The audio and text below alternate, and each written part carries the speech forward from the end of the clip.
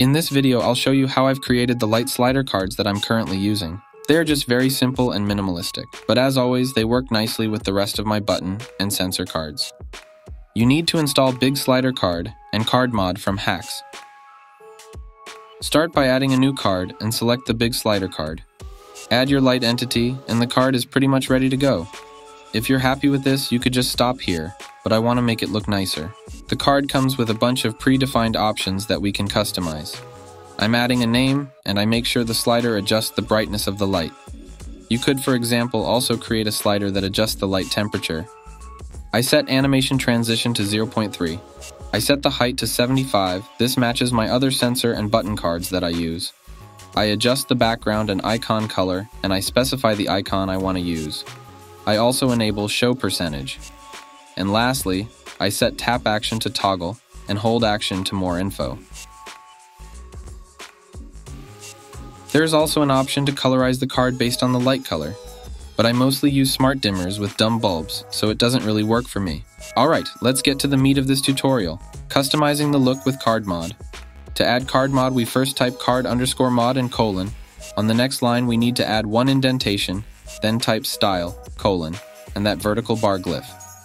Then on the third line, we can start adding our CSS. For this example, I will style the divs with IDs of container, name, percentage, and slider.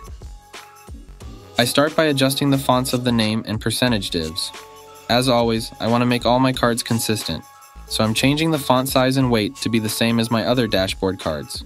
Notice how I have to add exclamation mark important to all the CSS to make it work. The percentage is similar to the name, I just make it bolder in 16px instead. I then set the slider div opacity to 1, and then I change the background color of the slider. In my example, I've used a variable that I have set up in my theme, but you could use a website called CSS Gradient.io to create your own gradient. My gradient code is displayed on the screen if you want to use that. You can see that it doesn't look very good until I remove the colorize option. Alright, now I want to style the card slightly different when the light is off. To do this, we can use Jinja inside Card Mod. First, I check if the light is on, and that's going to be the current styling. Then I create an else statement for our off styling. I then just copy everything we've already created. You might have noticed how I removed the container styling for the on state, but I'm adding it back in for the off state. Basically, I want to make the card black when the light is off, so I just have to change the container background and then edit the font and icon colors to white.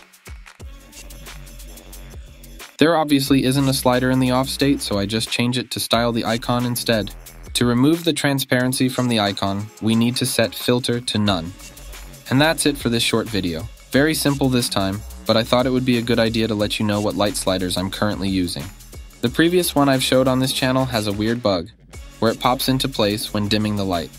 If you previously got that code from my Gumroad, I'll send this new one to your email. Also, this is the first time I'm uploading a video in 4K, that's why it's taken a bit longer to make. I had to redo all my animations and text templates. Let me know what you think of it and if the quality is better. Thanks for watching.